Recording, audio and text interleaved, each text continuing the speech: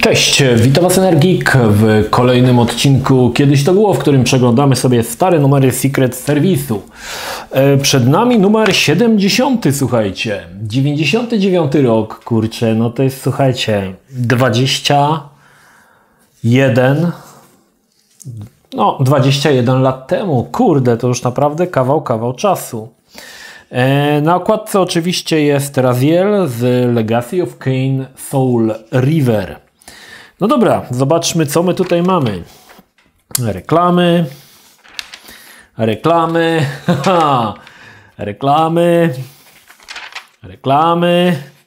Coś tu jest oprócz reklam?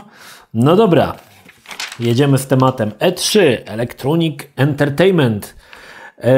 Zobaczmy, co tam nowego. Oczywiście foteczki z laseczkami, to jest tradycja, była w tamtym czasie we wszystkich czasopismach, które wysyłały swoich redaktorów na E3, to żeby głównie robić fotki sobie z laskami. Nie tyle były ważne gry, co fotki z laskami. No dobra, co tu mamy ciekawego? Na razie mamy tylko takie opowieści, jak to było fajnie i tak dalej. No i oczywiście więcej foteczek z laseczkami. No, mamy tu, będziemy mieli chyba jakieś zapowiedzi innych gier. Nie ma. Rozmowy o Discord Noir. Pojawiła się ta gra To było grane. Mnie ogólnie nie przypadła do gustu. Uważam, że o ile oddawała ona klimat Pratchetta, to wydawało mi się, że ona jest taka troszkę za bardzo mroczna i przez to uważam, że no nie była to najlepsza odsłona, jeżeli chodzi o gry ze świata dysku. Zdecydowanie dwie pierwsze części, Discord i Discord Missing Presumed, o wiele bardziej oddawały ducha serii, zwłaszcza, że tam głównym bohaterem był Rincewind, a tutaj mieliśmy takiego pierwszego prywatnego detektywa w świecie dysków. No mi się to nie podobało. Jakaś strategia ze Star Treka, Star Trek New Worlds, nie wiem, nie grałem, nie wiem nawet, czy to wyszło w końcu. Giants, czyli obywatel Kabuto, jak to w Polsce nazwali. Jeszcze wersja z cyckami, w Polsce wyszła chyba wersja ocenzurowana, nie pamiętam. Pojawiła się ona oczywiście w serii To było grane. Bardzo fajna gra, pamiętam, że miała mocarne wymagania sprzętowe, gdy się pojawiła. I chyba mówiłem to w serii To było grane, że tam zastosowano ciekawy patent, że wszystkie modele były od razu wgrywane na mapie, a nie tak jak teraz, że jak się oddalamy od jakiegoś modelu, to on znika, żeby oszczędzić pamięć karty graficznej czy pamięci RAM. Tam jakby wszystko się ładowało i nawet postaci, których nie widziałeś, to i tak one się tam poruszały gdzieś tam w tle. Ciekawa rzecz ogólnie, pewnie dlatego to tak słabo działało, ale trzeba przyznać, że fajnie to wyglądało, było bardzo kolorowe. Mieliśmy do wyboru, znaczy może nie do wyboru, tylko jakby singielek przerzucał nas w 3 różne rasy, czyli te syreny, tych szalonych kosmitów i oczywiście Kabuto. No i przede wszystkim była ciekawa i śmieszna historia. Myślę, że to było całkiem fajne, że ta fabuła była taka naprawdę zabawna. Co zresztą firma Shiny nieraz pokazała, że potrafi zrobić gry, które są po prostu śmieszne i to było chyba ważne. Drakan miał być grą, która miała być Tomb Raiderem ze smokami. Oprócz tego, że sterowaliśmy sobie lachonem, no to jeszcze można było zasiadać za smokiem i sobie na tym smoku latać. Niestety nie dane mi było nigdy zagrać pełną wersję gry, w jakiś demo mi się tam gdzieś obiło uszy i nawet miałem w planach, żeby sobie zagrać kiedyś, ale gdzieś to się oczywiście rozmyło. Niemniej tytuł w którym też mogliśmy sobie pośmigać na smoku, ciekawa rzecz. W Combat Corner mamy Street Fighter Alpha 3. W mojej opinii, jeżeli chodzi o Street Fighter Alpha 3, była najlepsza. Ja nie przepadam ogólnie za Alfą, ale wiele osób lubiło. Oczywiście grałem też i nie mogę sprawiać, że może inaczej powiedziałem, że nie przepadam. Najmniej lubiłem ze Street Fighterów chyba właśnie serię Alpha, ale była spoko. Była naprawdę, jeżeli chodzi o to, żeby sobie tak popykać, to w porządku. Natomiast ja zawsze jestem takim ortodoksyjnym fanem Street Fightera 2. Jeszcze w 3 lubiłem. No i oczywiście 4, 5 to też już lubię, ale z tych dwuwymiarowych to najbardziej chyba lubiłem 2. Pewnie dlatego, że miałem do niej największy sentyment. W 2 swojego czasu dużo grałem na automatach. Czyli tu mamy Street Fighter Alpha 3. Wszystkie te gry, chyba 1, 2 i 3 wyszły na PC-ta i tu jest chyba właśnie, nie, na PlayStation. To jest wersja na PlayStation. Wiem, że wyszła też jakaś taka wersja, nie wiem, na PlayStation 2 chyba, gdzie były wszystkie części Street Fighter Alpha w zestawie, o ile dobrze pamiętam. Nie kojarzę tego, ale coś takiego było. Legacy of Kain, Soul River, oczywiście gra pojawiła się, to było grane, a kilka tygodni temu wrzuciłem zremasterowane intro w 4K, które wyszło naprawdę świetnie. Oczywiście po więcej odsyłam do filmu To było grane, niemniej jednak mało osób pamięta, że Soul River tak naprawdę jest częścią większej serii, mianowicie pierwsza część Blood Omen Legacy of Kain, czyli opowiadała o historii właśnie Kaina. W Soul Riverze Kain zostaje takim mega wampirem, no i on jakby zrzuca tego Raziela do tej studni, tam gdzie on się zamienia w tego takiego, ciężko powiedzieć, wampira energetycznego, czy coś takiego. Potem było oczywiście Soul River 2, no i potem pojawiło się Legacy of Kain, jeszcze był Legacy of Kain 2 i Legacy of Kain Defiance, więc w sumie wszystkie te gry łączą, znaczy było aż 5 różnych części. Co ciekawe, pierwsza część Legacy of Kain była takim slasherem nie z rzutu izometrycznego, ale troszkę z góry, w stylu troszkę Diablo, tylko że nie, tak jak mówię, nie było z widokiem takim izometrycznym. Soul Rivery to oczywiście już były takie gry przygodowo łamigłówkowe w 3D. Podobnie jak Blood Omen 2 i Legacy of Kain Defiance, które były ostatnie, też były już takimi właśnie grami w 3D, natomiast ta pierwsza, warto pamiętać, że ona była jeszcze w 2D.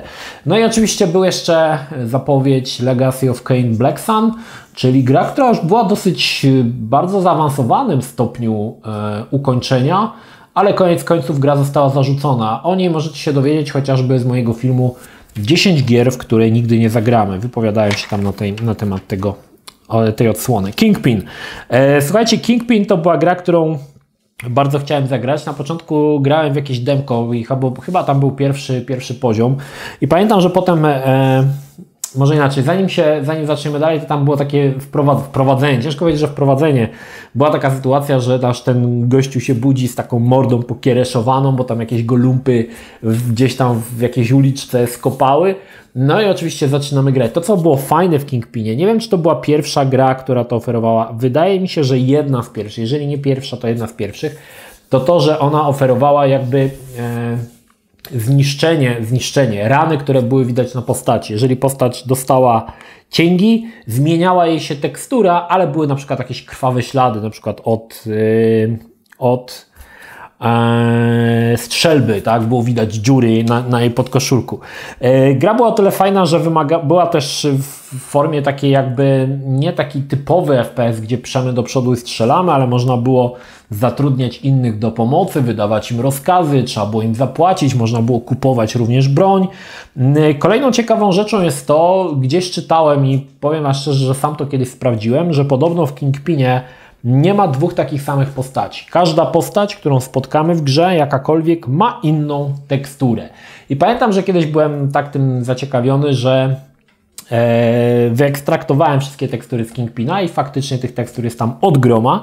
I jestem w stanie uwierzyć, że każda postać ma inną teksturę w Kingpinie, bo faktycznie tekstur postaci jest multum. Jeżeli kogoś to interesuje, może sobie sprawdzić. O, tu jest ten początek, kiedy on się budził z tą pokiereszowaną mordą. No i oczywiście flugi.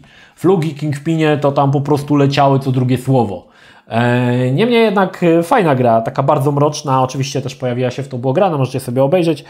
Fajna, mroczna gra na silniku Quake'a 2, o ile dobrze pamiętam, tak, na silniku Quake'a 2, która naprawdę dawała radę. Uważam, że nawet dzisiaj broni się bardzo takim mrocznym, ciężkim klimatem. Bardzo spoko gra. Vulture, nie wiem, to wygląda coś jak Desert Strike albo tam Jungle Strike, czy tam jeszcze jakiś był Desert Strike, Jungle Strike i jeszcze jakiś był. Czyli latanie jakimś helikopterkiem, dosyć wysoka ocena, 8/10, ale nie grałem w to nigdy.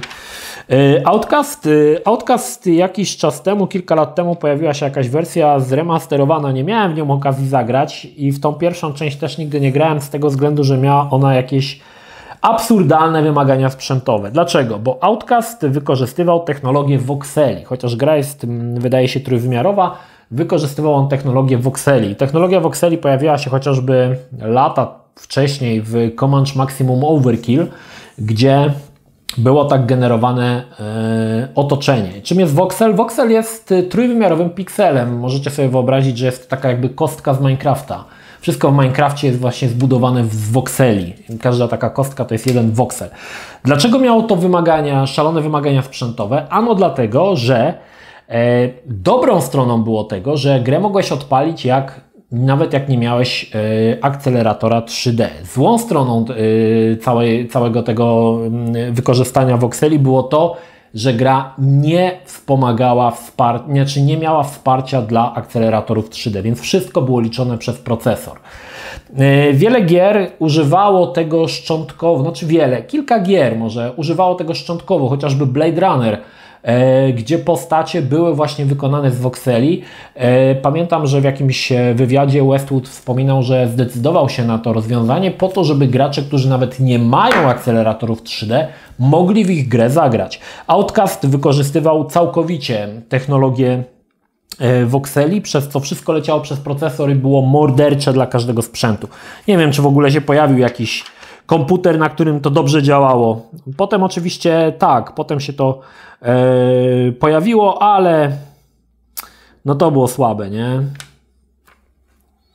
W zasadzie nie wiem, czy ten Outcast nie wykorzystywał czasem i woodu. Może i wykorzystywał. Może do postaci. Ciężko mi powiedzieć. Grałem tylko w demo chyba jakieś, to mi tak kiepsko działało, że po prostu dalej już nie cisnąłem tematu. Wiem, że voxele nie wspomagały akceleracji 3D. Tu mamy jakiś Ed Hunter. Nie wiem, co to jest Ed Hunter. Jest to jakaś gra chyba powiązana z Iron Maiden, z tym zespołem, a jest to jakiś FPS chyba, FPS-ik albo jakiś celowniczek, ale wygląda to mega kiepsko. 6/10 chyba tylko za muzykę. Need for Speed High Stakes. Powiem Wam, że te Need for Speedy to już potem mi się zlewały w jedno. Czym się różnił Hot Pursuit od High Stakes? Nie mam zielonego pojęcia. Niemniej w tamtym czasie grałem we wszystkie Need for Speedy, które wychodziły, bo to była taki synonim dobrej gry wyścigowej wtedy, na PC-tach przynajmniej. Oczywiście to było arcade'owe i to mi bardzo odpowiadało. Nienawidzę symulacji samochodowych typu, nie wiem, Forza Motorsport albo Grid, albo nie daj Boże Gran Turismo. Wolę takie gry arcade'owe, gdzie wsiadamy po prostu i prujemy przed siebie. Nic nie powiem o High Stakes, bo po prostu nie pamiętam tej gry, czym ona się różniła. Tak jak mówię, w tamtym czasie te wszystkie Need for Speedy się trochę zlewały w jedno i jedyne co mogę powiedzieć na przykład o Porsche Unleashed, które też było, Need for Speed Porsche Unleashed, no to, że tam się jeździło samochodami Porsche i a czym one się różniły nie kojarzę. Official Formula One Racing. Oj, tego słuchajcie, to rzadko kiedy nie przepadam za wyścigami. W latach 90. na początku była jedna taka wyścigówka dobra, było to Indianapolis 500 i druga gra to się nazywało Formula One Grand Prix Racing, o ile dobrze pamiętam. Wolałem grać w Indy 500 z tego względu, że tam była taka wektorowa grafika, jeździło się tylko po torze, który był chyba okrągły, o ile dobrze pamiętam, ale sprawiało masę radochy. No, potem oczywiście te gry Formuły One były coraz bardziej ewoluowały w coś ciekawszego. No tutaj mamy już całkowicie grafikę 3D, ale dzisiaj dla mnie to jest gra, która nie mogę się przemóc. Nie przepadam ogólnie za wyścigami Formuły 1. Nie jest to rzecz, która mnie jakoś specjalnie interesuje, przez co gry też nie bardzo. Jeff Gordon XS Racing. Ojej, coś kojarzę, słuchajcie. To było coś takiego, że jak samochód wylatywał w powietrze, znaczy wyskakiwał na jakiejś rampie, to mu się skrzydła otwierały. Było coś takiego. I tutaj mała ciekawostka. Oliwier ostatnio, jakiś czas temu na tablet ściągał sobie różne gry z Google Store'a i często przychodził do mnie i mówił: tato, znajdź mi grę, w której samochód zmienia się w dinozaura albo samochód lata. I słuchajcie, takie gry są. Są na Androidzie takie gry. Wszystko, co sobie wymyślisz, to znajdziesz. Na przykład samochód, który zmienia się w Transformera i lata. I znajdziesz takie rzeczy. Oczywiście te gry to są nośniki reklam i one w zasadzie zrobione są na jedno kopyto i głównie chodzi o to, żeby wyświetlać tony reklam. Ale są takie pierdoły wydawane, przez co Google Store jest totalnym śmietniskiem według mnie. Naprawdę powiem Wam, że jak mam wejść na Google Store'a i nawet Oliwierowi poszukać jakiejś gry i on nie wie za bardzo czego chce, to ja jestem chory, nie? Jest taki syf na tym Google Store, że to jest niesamowite. A te wszystkie samochody, latające samochody, zmieniające się w helikopter albo nie wiem, w konia, no to już jest po prostu żenada. I tutaj też to się zaczęło od tego. Od Jeff Gordon XS Racing, bo tu samochód się zamieniał w samolot. Były skrzydła, które mu się pojawiały chyba z boku. Nie wiem skąd one się pojawiały. Z drzwi wychodziły czy co. NASCAR Road Racing też nie grałem. Oj, to będzie dużo gier, w które nie grałem. Links LS Extreme, słuchajcie, to o tym czytałem. To był taki ekstremalny golf. Tu na przykład mieliśmy pole golfowe w czasie I wojny światowej chyba, gdzie tam w ogóle jakieś balony, wojna trwała, a ty se grałeś w golfa, nie? Tego typu rzeczy. Kiedyś czytałem o tym i to nawet zapamiętałem, bo był dosyć ciekawy opis.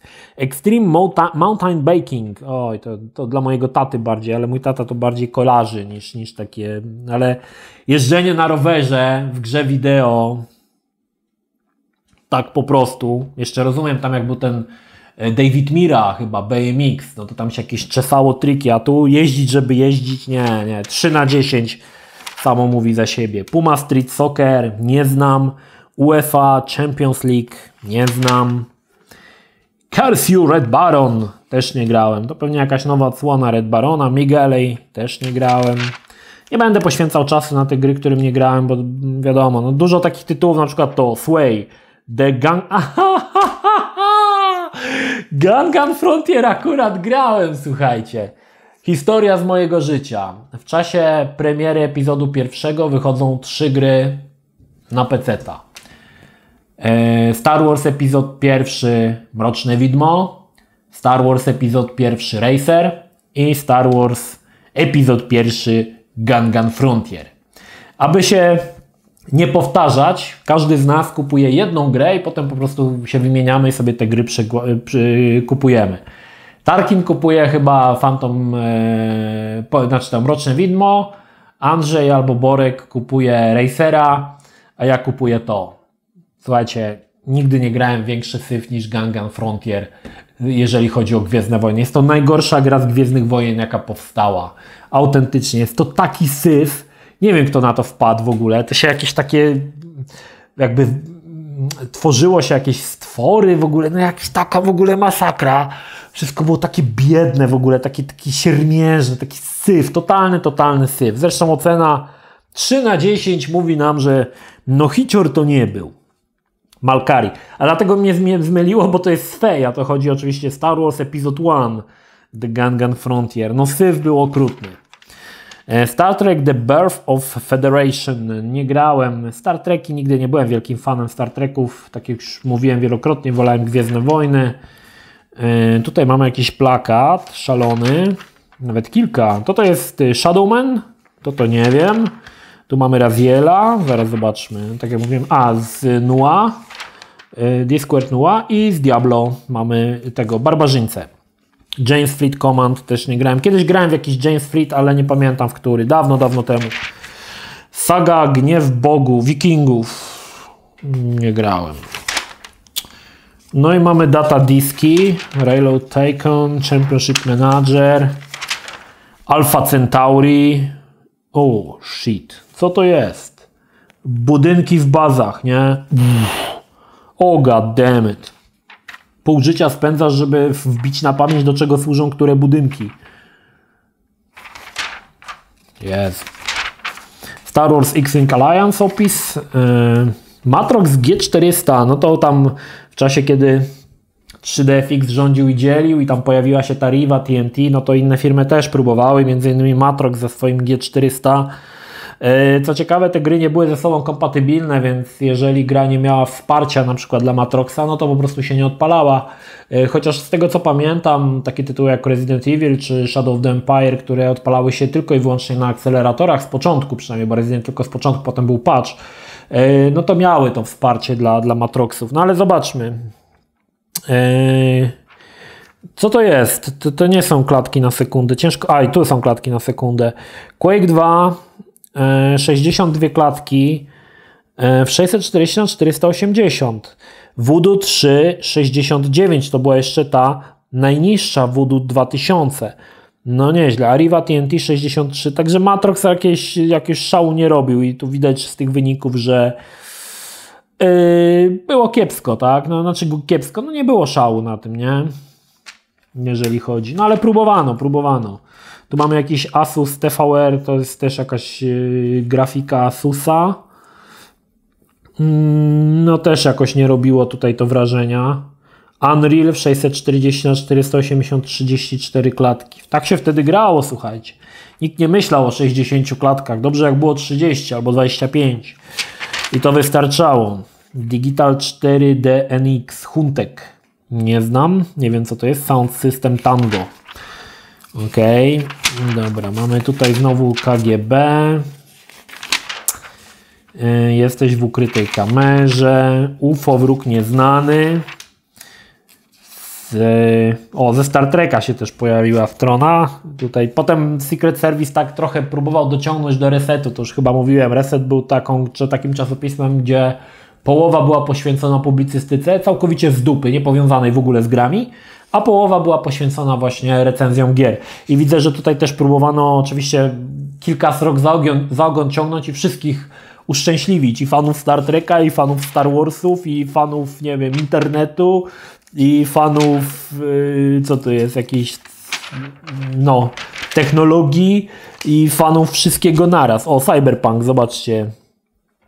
Cyberpunk, już pierwsza zapowiedź Cyberpunka. Nie no, żartuję oczywiście. Ogólnie o Cyberpunku. Matrix? No Matrix, słuchajcie, Matrix to był absolutny hicior. Pamiętam, że pierwszy raz Matrixa widziałem na płycie, na tak zwanych wideo CD.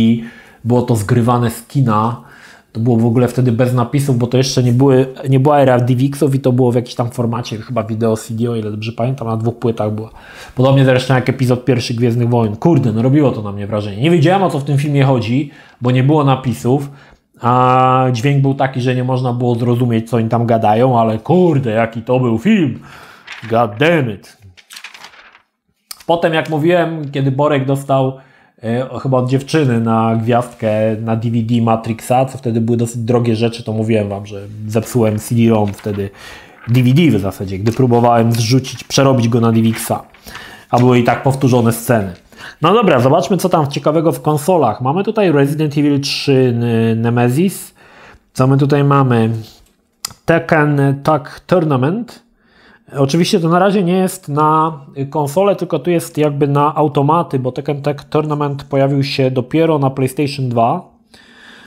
Dino Crisis, też taka dosyć zapomniana, fajna gra z gatunku survival horror.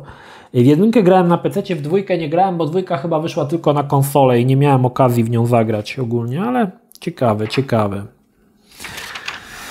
No dobra, co my tutaj dalej mamy? LCD, DVD, VCR i inne, czyli różne te takie, wiecie, jak mangi wychodziły, nie? Na różnych formatach. No i dobra. I na tym się zatrzymamy, jeżeli chodzi o numer 70. Numer 71. No i mamy tutaj postać oczywiście z Outcastu. To, o czym mówiłem wcześniej. Zobaczmy. Reklamy. Tych reklam to jest, widzę, tutaj się powodziło chyba w latach 90. Secret Service'owi. Z tych reklam to pewnie taką kasę ciągnęli, że głowa mała. Dobra, zobaczmy co tam mamy nowego. Carmageddon Death Race 2000. Abomination, jakaś gra. Flying Heroes. Jakieś takie mi nieznane te tytuły, szczerze mówiąc. B17 Flying Fortress. Grałem w pierwszą część, była swojego czasu fajna recenzja w jednych z pierwszych Top Secretów. Oczywiście to była gra troszkę wzorowana na tym filmie, chyba to się nazywało Ślicznotka w Memphis, czyli potężna latająca forteca, gdzie było mnóstwo różnych osób, które operowały działkami i tak dalej. Była taka gra właśnie B17 Flying Fortress, gdzie oczywiście to był symulator, który tutaj wszystko jest w 3D, ale wtedy wszystko było jakby narysowane w 2D, ale i tak robiło spore wrażenie. TIF 2, zapowiedź, proszę bardzo. Słuchajcie.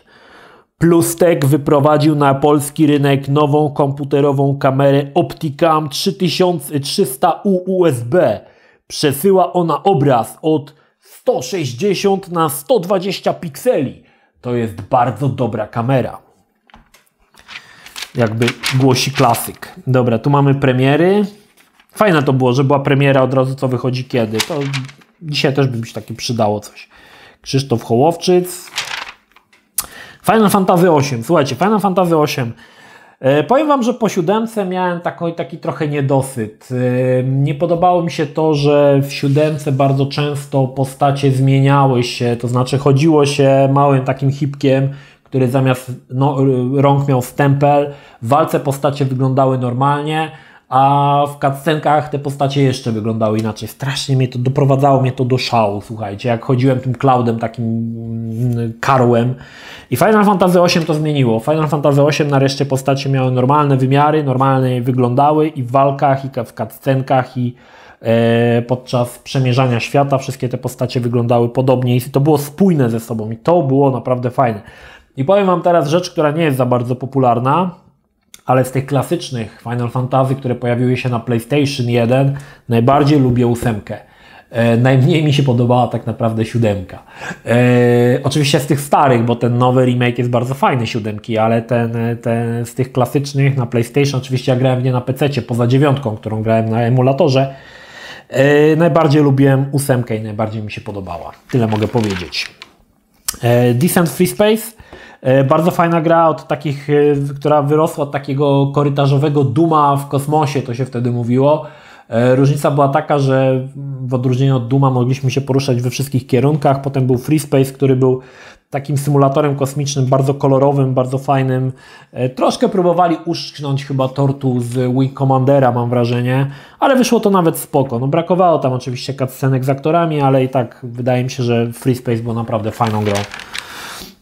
W przygotowaniu Omikron The Nomad Souls, no i pierwsza gra Davida Klatki, o której mogliście posłuchać również w To było grane. Była to dziwna gra, słuchajcie, i pamiętam, że kiedy w nią grałem pierwszy raz, niedługo po premierze, to tak nie za bardzo wiedziałem, o co tam chodzi, powiem Wam. Chodziłem tym ludkiem, nie za bardzo rozumiałem sens tej rozgrywki. No taką grą od Shiny była na przykład Messiah, czyli Mesjasz, gdzie sterowało się takim cherubinkiem.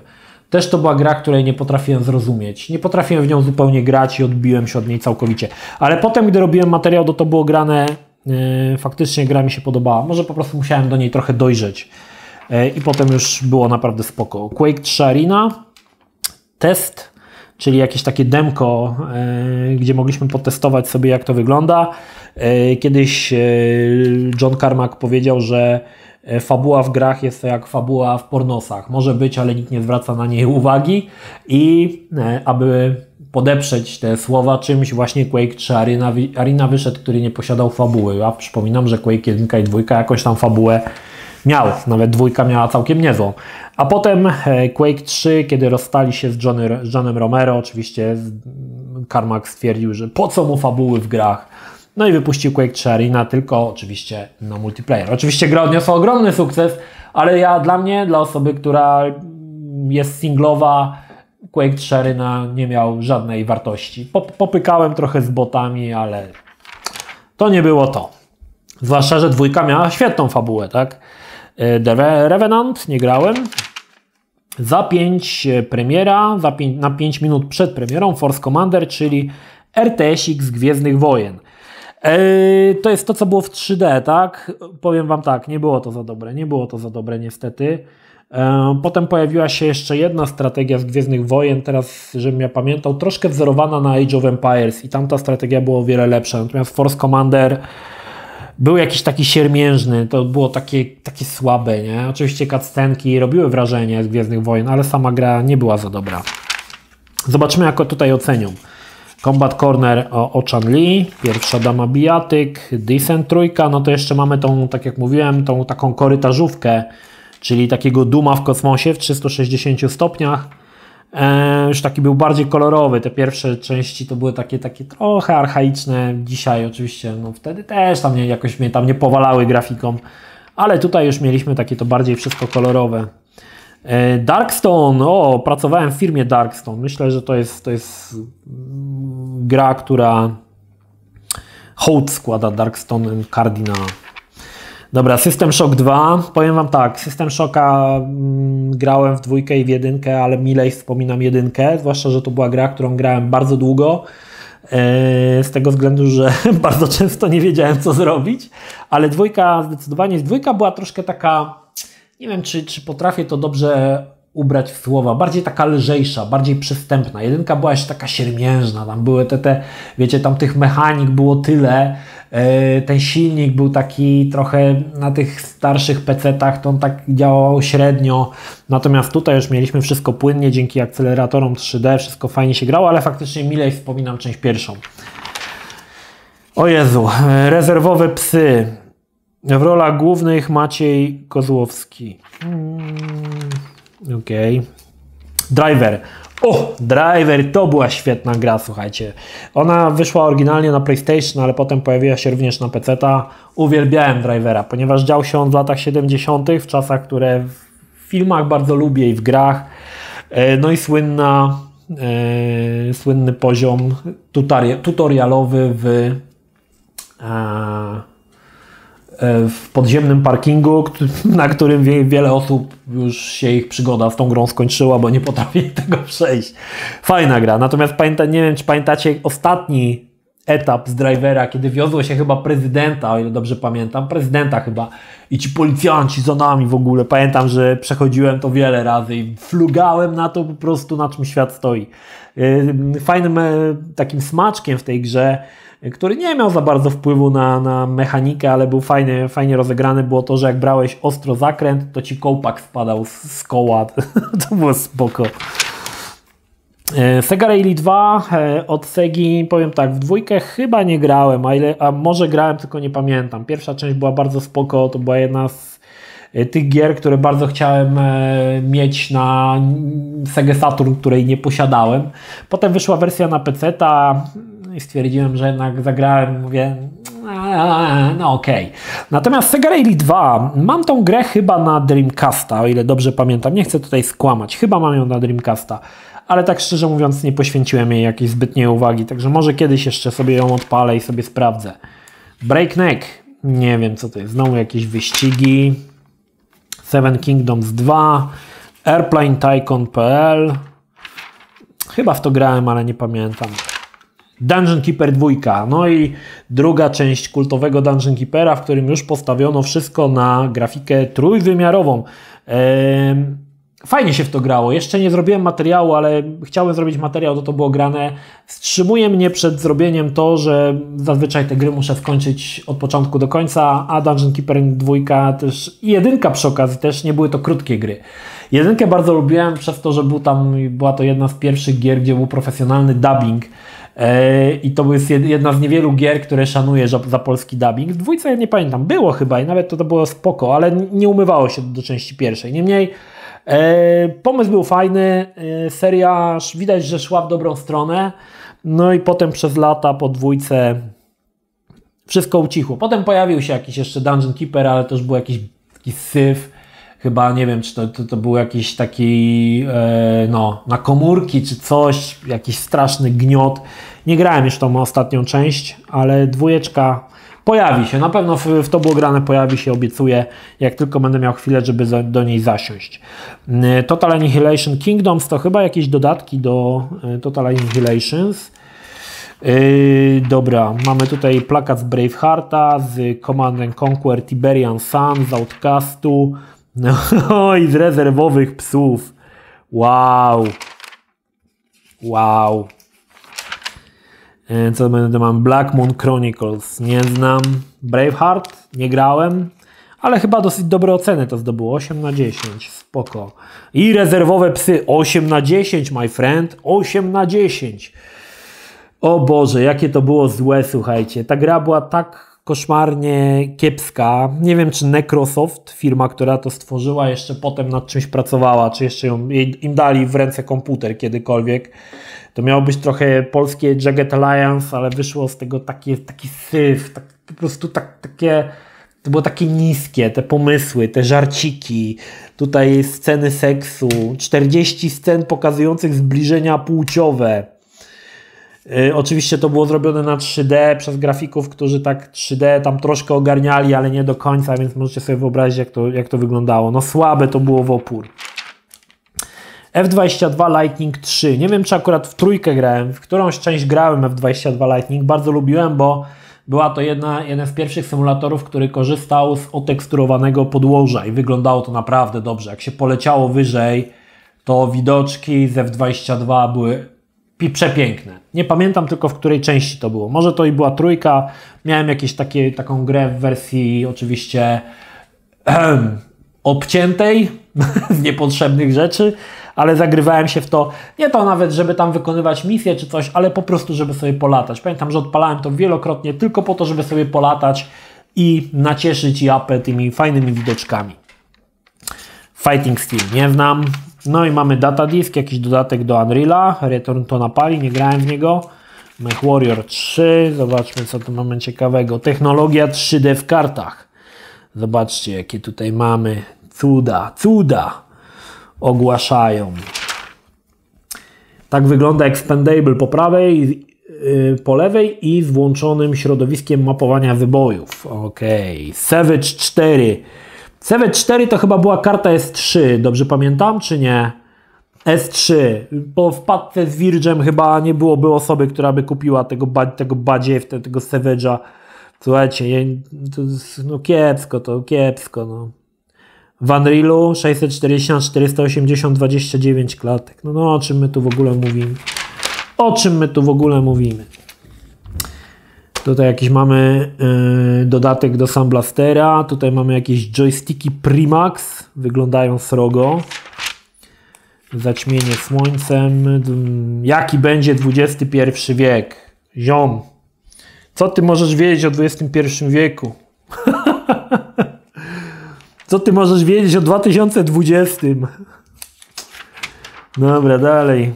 No, nawet powiem wam, że dzisiaj ciekawe by było sobie to przeczytać, jakieś wypociny Jacka Gadzinowskiego o tym, co on tutaj myślał, że będzie, nie? Że w tym XXI wieku. Oj, nie chcę mi się tak czytać, ale pewnie cuda nie widy. No i znowu UFO, Star Trek, internet, cyber news, technology, cyberpunk. Zaraz, to już nie było? Aha, bardzo podobne jakieś obrazki były. Dalej mamy cyberpunk. I co my tutaj mamy? Opisy filmu, 13 piętro. Pamiętam, kiedyś ktoś mi powiedział, że 13 piętro, panie, to w ogóle to lepsze niż Matrix, nie? W ogóle musisz to obejrzeć, to lepsze niż Matrix. Obejrzałem, film był ok, ale do Matrixa to mu niestety dużo brakowało. Był jeszcze jeden film, który ktoś mi mówił, że też lepszy od Matrixa, nie pamiętam. O takich obcych, co wszczepiali wspomnienia. Kurde, jak to się nazywało? Nie pamiętam tego filmu. Fajne to było, ale to do Matrixa to niestety sporo brakowało. Wing Commander. Chris Roberts zawsze marzył o zostaniu reżyserem filmowym i to mu się na krótką metę udało i faktycznie tam kilka filmów wyreżyserował. Między innymi właśnie Wing Commandera. Spora była chryja z tego powodu, że Killerati byli chyba wyglądali tak, a nie tak jak te lwy w grach. Co było dosyć dziwne, bo wcześniej Chris Roberts przygotował dwie części Wing Commandera, 3 i 4. Przedstawił w nich aktorów, przedstawił w nich postacie Killerati również grane przez aktorów, więc wszyscy mieli już wyobrażenie, wiedzieli jak to wygląda. A kiedy zrobił film, to wszystko pozmieniał i stworzył jakieś takie dziwne, tak? Natomiast ja lubiłem Wing Commandera, ponieważ grał w nim... jak on się nazywał? Znaczy główną rolę grał Freddie Prinze Jr., ale maniaka grał Matthew Lillard, którego dosyć lubię z tych aktorów wtedy młodego pokolenia, między innymi grał w Krzyku i to było spoko, mi się to podobało ogólnie. Znaczy nie był to film, do którego wracałem wielokrotnie, ale podobał mi się Wing Commander. Znaczy ja nie byłem wtedy jakby takim zatwardziałym fanem growego Wing Commandera, więc te zmiany, które Chris Roberts wprowadził w filmie, Przyjąłem na miękko, mówię okej, no trudno, nie, jest jak jest. No dobra. Tiberian Sun, 99 zł. Tipsy, triki, co tam na konsolę, panie? O, Dreamcast, słuchajcie. 9 września Dreamcast zawitał do Ameryki. U nas ma się pojawić tylko z 2-tygodniowym opóźnieniem. No Dreamcast był wtedy srogim tematem. Pamiętam, że w jakimś chyba odcinku South Parku nawet było, że Cartman chciał Sega Dreamcast. Sporo ludzi czekało na Dreamcasta, bo to była zapowiedź nowej generacji, tak? To była zapowiedź, w ogóle te wszystkie obrazki z tego Dreamcasta, no to wyglądało po prostu absurdalnie dobrze. Szkoda, że ten Dreamcast tak smutno skończył, bo no miał potencjał. Nie, uważam, że no okej, no nie było to może konsola, która mogła równać się z, nie wiem, PlayStation 2, GameCube'em, a co dopiero na przykład z pierwszym Xboxem, ale jednak była to konsola, która miała kilka dobrych tytułów i uważam, że niesłusznie skazano ją na wymarcie, no ale zabiło ją kilka rzeczy, między innymi też oczywiście piractwo. W ogóle to było niesamowite, kiedy Dreamcast wychodził, znaczy Dreamcast okazało się, że można go złamać i gry, słuchajcie, nie miały w zasadzie żadnego zabezpieczenia. Krakerzy, jednym z zabezpieczeń, które miało zabezpieczyć przed piractwem, było to, że płyty na Dreamcasta, tak zwane GD-ROMy, miały pojemność 1 GB, więc nie byłeś w stanie zmieścić tego wszystkiego na płytę CD. I słuchajcie, krakerzy, osoby, które zajmowały się łamaniem gier, zauważyły, że można skompresować tą grę do 700 MB i na przykład w Shenmue wystarczyło, że wszystkie dialogi były przekompresowane w gorszej jakości. Nagrywali to na płytę CD i to, słuchajcie, gra działała bez żadnych problemów z płyty CD. Nie było żadnego zabezpieczenia. W ogóle absurd dla mnie. To był całkowity absurd, że mogłeś odpalić grę z płyty CD bez żadnych cudów. Po prostu nagrywałeś ISO, nie musiałeś mieć nawet przeróbki w tym Dreamcastie, co oczywiście wtedy Saturn i PlayStation no, wymagało jednak ingerowania do środka płyty, a tutaj po prostu zgrywałeś to na płytę i to działało. Niesamowita rzecz. Po części było to właśnie gwoździem do trumny Dreamcasta. Dzisiaj ciekawe, czy dzisiaj, gdyby w dzisiejszych czasach wyszedł Dreamcast, czy ludzie nadal by popierali tak piractwo, bo w zasadzie piractwo dzisiaj to już trochę tak umarło. Aczkolwiek podejrzewam, że jest jeszcze sporo osób, które jednak ściągają torrenty z najnowszymi grami. Ja już nawet nie wiem, czy te firmy istnieją, które tam kiedyś pamiętam, że był The Pirate Bay, wcześniej na Emulu było Słoskop, ale to już chyba nie istnieje. Nawet dzisiaj powiem Wam, że jakbym chciał ściągnąć jakiegoś torrenta z grą, to nawet bym nie wiedział, gdzie tych torrentów szukać, bo wiem, że te wszystkie portale się pozamykały. Pamiętam, że kiedyś był jeszcze Extra Torrent, Mininowa chyba, coś takiego, ale to chyba wszystko pozamykane. I dobrze w sumie. ECTS 99, słuchajcie. No i co my tutaj mamy? Zobaczmy, co my tutaj mamy ciekawego. Zdjęcia z laseczkami są. No nie ma. O, to jest właśnie z tego, co mówiłem wcześniej z Messiah, gry, której nie ogarniałem. Black and White. Kolejne dzieło od, no już wtedy Lionhead, tak, ale nadal przewodził Peter Moliné. Ja jakoś nie byłem fanem Black and White, nie podobało mi się. MDK 2, to jest z MDK 2. Też uważam, że wyszło to tak sobie. Pierwsza część była ciekawsza. Command & Conquer Renegade, to była ciekawa rzecz. Command & Conquer Renegade było próbą przeniesienia uniwersum Command & Conquer ze strategii w strzelaninkę pierwszoosobową albo trzecioosobową, już nie pamiętam, chyba, albo można było przełączać, nie kojarzę. I powiem Wam tak, gra ogólnie się bardzo kiepsko przyjęła, gracze kręcili nosem, że to jest w ogóle kiepskie, że co tu przenosić i tak dalej, a ja muszę przyznać, że mi się podobało. I Command & Conquer Renegade jest taką grą, której mało osób dzisiaj pamięta, wszyscy, nawet ci, którzy nie grali, kojarzą, że to był syf, a ja uważam, że to była niezła gra. Muszę kiedyś sobie w nią zagrać. Wydaje mi się, że może to być tytuł godny taki wspomnienia jak swojego czasu Trespasser, gdzie wszyscy uważali, że to był syf, a ja uważam, że to mogło być coś dobrego nawet dzisiaj. Muszę sobie tą grę sprawić i sobie w nią zagrać w Command & Conquer Renegade. No i jeszcze tu Warcraft 3, tak? Nie wspomniałem, Warcraft 3, gdzie wszystko już przeniesiono w 3D. No i mamy tutaj polskie akcenty, czyli polskie firmy na targach. O proszę, gołe cycki, no i foteczka i Goziu, o, cycki, o foteczkę, zrobi pani ze mną foteczkę, bo ma pani gołe cycki.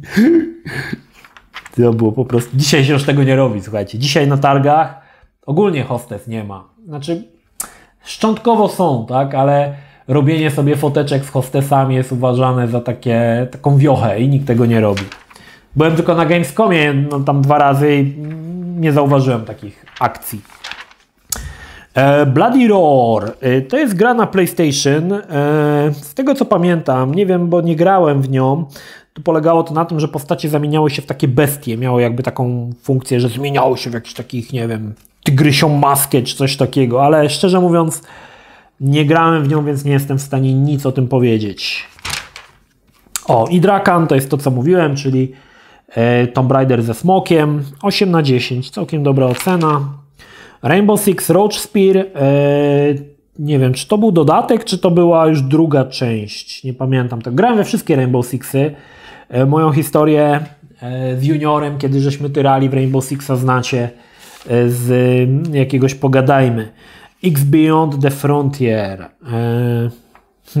Tego nie kojarzę, szczerze mówiąc. Sinister Unleashed. Nie wiem. O, Voodoo, zobaczcie. Ja miałem tą 2000, czyli tą najsłabszą. Większość osób miało tą najsłabszą. Te wersje 3000 i 3,5 to już były na AGP. To było takie złącze, które nowe złącze na swój czas, które właśnie obsługiwało karty graficzne. Potem zostało to zmienione na PCI Express. Chyba po AGP weszło właśnie PCI Express. A 2000 jeszcze był na zwykłym PCI-u. Renta Hero nie znam i chyba nie chcę poznać. Septerra Core. Też nie grałem w to, słuchajcie. Septerra Core. To był jakiś chyba RPG, który miał zagrozić finalowi, ale coś nie pykło. Amerzon. Też nie znam. To jest chyba coś jak Myst, taka przygodówka. Zwłaszcza, że została stworzona przez Microids. Pandora's Box. Jesus, co to są za gry w ogóle? O, Command Conquer Tiberian Sun. To jeszcze były czasy, kiedy Command Conquer dobrze przędł, kolejne gry wychodziły dobre, chciało się w nie grać. Tiberian Sun był również dobrą grą i uważam, że godnie reprezentował markę. No wszystko się zaczęło chyba pieprzyć wydaje mi się, że przy Red Alercie 2. Red Alert 3 to już był taki syf, że po prostu ja się od tego odbiłem całkowicie i nawet tej gry nie ukończyłem. Pamiętam, że jeszcze był jeden Command Conquer, który mnie zraził do siebie i to był Command Conquer Generals. On ogólnie nie był zły, bo był dobry, natomiast zraził mnie z tym, że zrezygnowano z cutscenek z aktorami. Rzeczą, która była w zasadzie nieodłączna w serii Command Conquer, a tam mieliśmy tylko następujące po sobie misje, chociaż były chyba 3.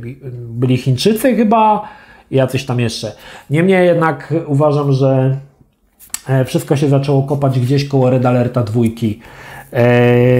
I potem już to szło lawinowo i Command Conquer został po prostu zdegradowany do gry na komórki tak naprawdę, bo na Gamescomie jak byłem chyba w zeszłym roku albo 2 lata temu, to właśnie był Command Conquer na komórkach, jakiś taki syf w ogóle. Smutne to bardzo. Rights of War, Star Trek Fleet Commander nie znam, Homeward. To był taki RTS-ik, nie grałem w niego, ale wiem, że sporo ludzi bardzo lubiło Homeworlda. Mnie się akurat nie udało w niego zagrać. RTS-ik w kosmosie, może kiedyś.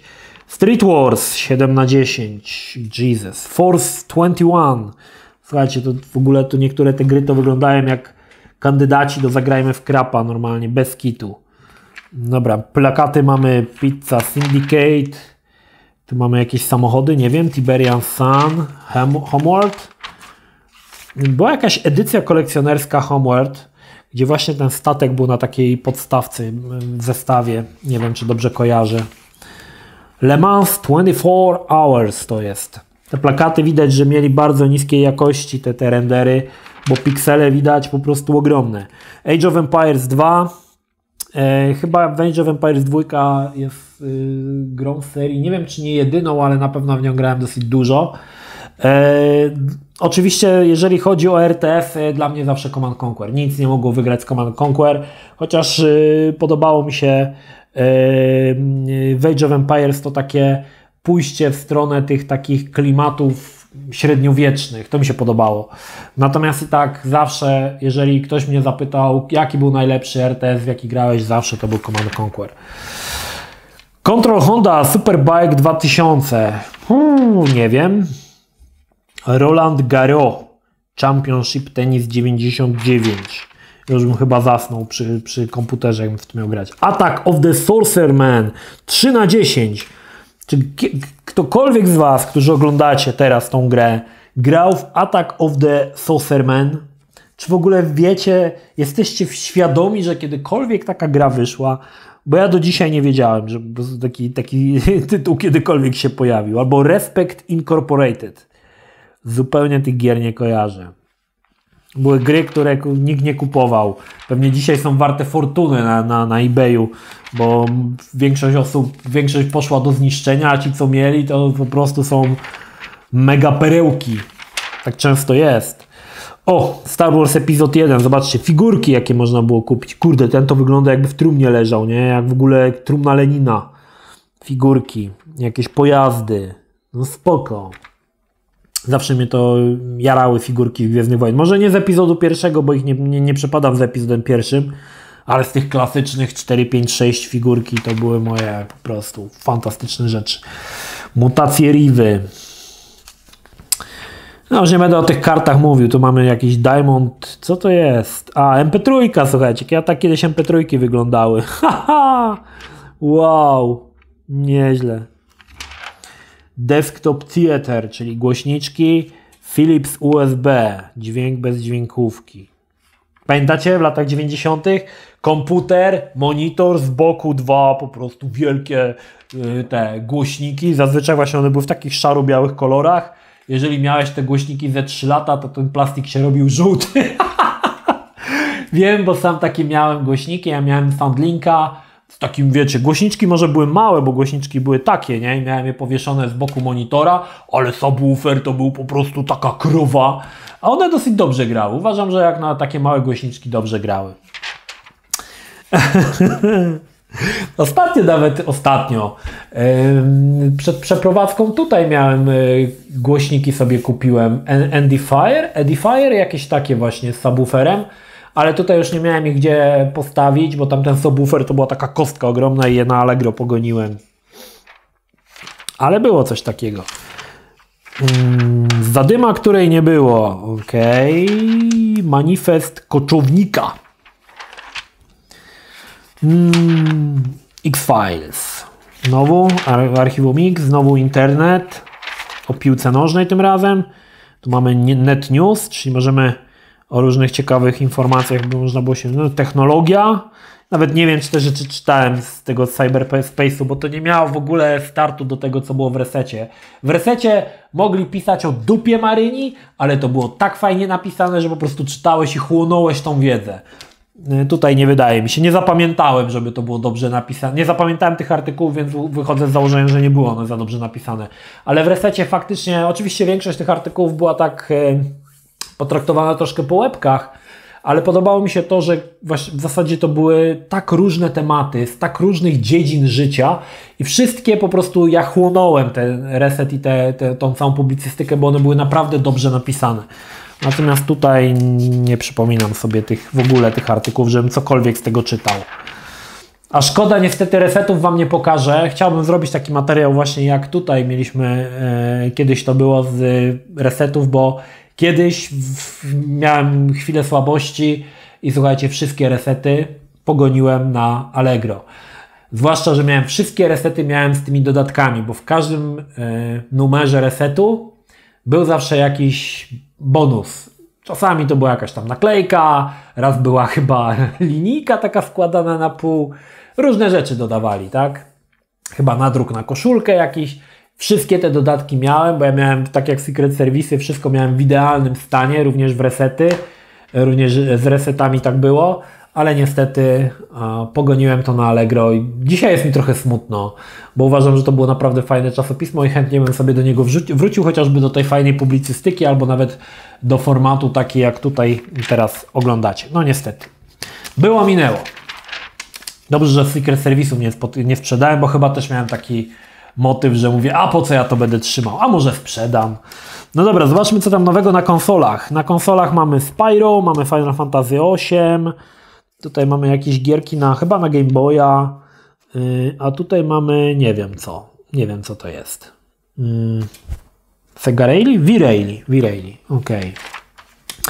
First Impact i polskie po prostu początki cosplayowania, czyli robienie cosplay i tutaj mamy z jakichś pudełek po kartonach, po mleku.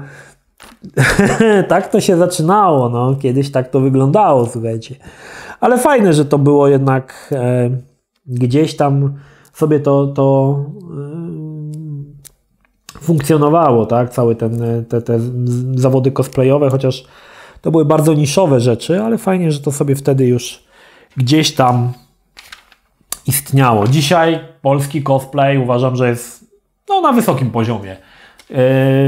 Pojechanie na Pyrkon i zobaczenie, jak to wszystko wygląda, uważam, że polscy cosplayerzy nie mają się czego wstydzić. Owszem, wiadomo, tam jak wyszukasz sobie najlepszy cosplay amerykański, to nie ma się co tutaj równać z polskim cosplayem, ale uważam, że jest kilku cosplayerów polskich, którzy i dobrze wyglądają, znaczy są bardzo podobni do odgrywanych przez siebie postaci, ale są też tacy, którzy naprawdę masę czasu poświęcają na zrobienie dobrych kostiumów i naprawdę zobaczenie ich na żywo, widać ile pracy jest to włożone, jak to fajnie wygląda. Ja powiem Wam, że na Prykonie zawsze uwielbiam cosplayerów.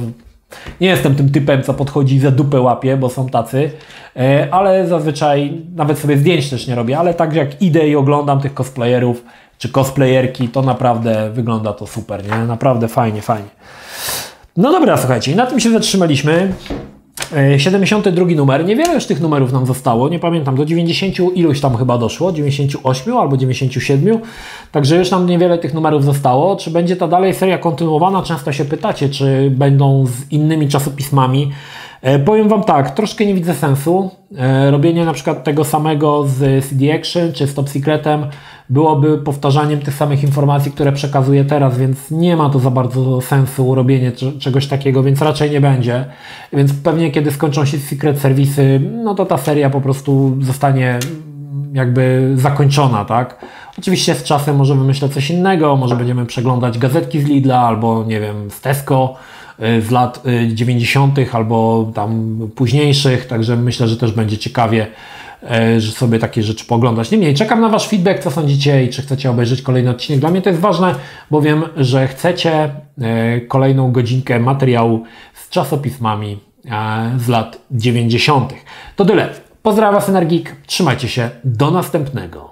Cześć.